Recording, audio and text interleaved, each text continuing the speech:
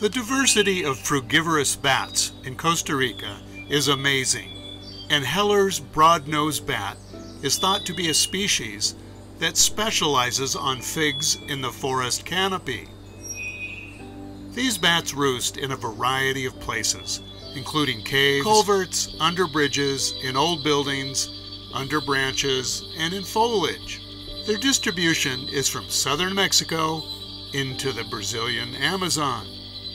In Costa Rica, Heller's broad-nosed bat is uncommon in the wet lowlands in both primary and secondary forests.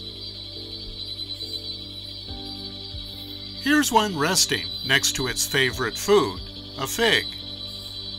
They are also known to feed on plantation fruits, such as bananas, and their native foods include cecropia fruits, which of course many bats feed on, and acnistis, a common secondary tree of the tomato family.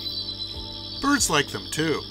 Heller's broad-nosed bats are buffy to medium brown in color with distinct facial stripes and a mid-dorsal line which begins near their ears. Another key character are these white fringes on its uropatagium. Besides fruit, they do eat some insects. Notice the weed seeds stuck to the fur. Weeds travel in strange ways. Adult bats live in small harems or in bachelor roosts.